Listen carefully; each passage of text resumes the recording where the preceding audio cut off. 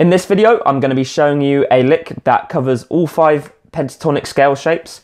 This is going to be really helpful for you if you're stuck playing the same licks in the same positions all the time and you want to get better at playing across the entire fretboard seamlessly. Enjoy.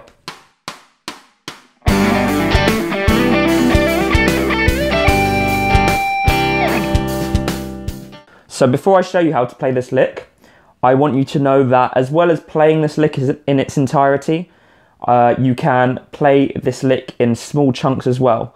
The point of this lick is to show you a few different ways that you can transition seamlessly between the pentatonic positions. With that said, this lick is in G major, so you're going to be using the G major pentatonic scale. Starting with shape number 1, which looks like this.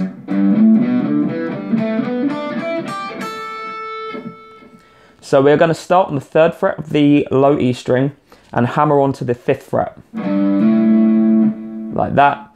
Then we are going to slide up to the 7th fret of the low E string. So altogether we've got...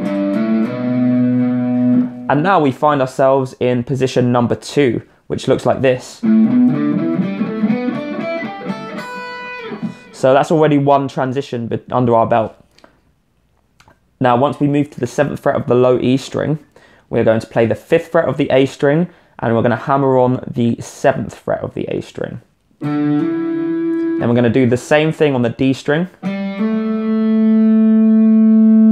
then we're going to roll our ring finger up like this.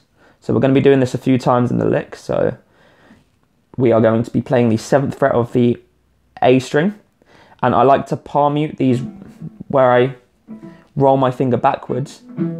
I like to palm mute those notes. You don't have to, but it adds a bit of variety to the lick and make it sound a bit cooler.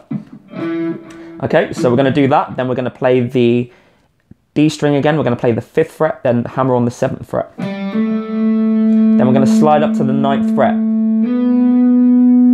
And now we're in position 3 of the G major pentatonic scale. So once we've slid up to the 9th fret, we're going to play the 7th fret of the G string, hammer onto the 9th fret, and then we're going to do another roll of our ring finger onto the 9th fret of the D string. Then we're going to play the 7th fret of the G string again, followed by a hammer on the 9th fret one more time. Then we're going to slide up to the 12th fret. And there we find ourselves in position number 4 of the G major pentatonic scale. So once we've slid up to the 12th fret of the G string, we're going to play the 10th fret of the B string. We're going to hammer on the 12th fret. We're going to roll our finger back to the 12th fret of the G string, palm muting if you want to.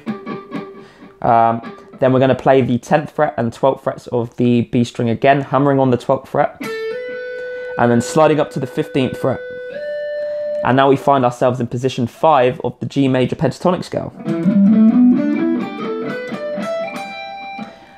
And this is otherwise known as the E minor pentatonic scale, the first shape of that. But we're playing in G major, so this is the G major pentatonic scale. And once we've slid up to the 15th fret of the B string, we're going to play the 12th fret of the high E string and then finish with the 15th fret of the high E string. And we can add a little bit of vibrato on there. And that is the lick. So I want you to see where you can maybe cut this lick up in different places and use that to transition between your different pentatonic shapes. Obviously, you're going to have to learn a whole lot more licks to be able to seamlessly transition anywhere on the fretboard, wherever you are. But this is a really good start. If you enjoyed this video, please don't forget to like the video, subscribe to my channel, click the notification bell, and let me know what you want to see in the comments. Do you want to see more of these videos where I show you how to connect the pentatonic shapes? Because I'd love to do more, so let me know if you would. Until next time, I'll see you later.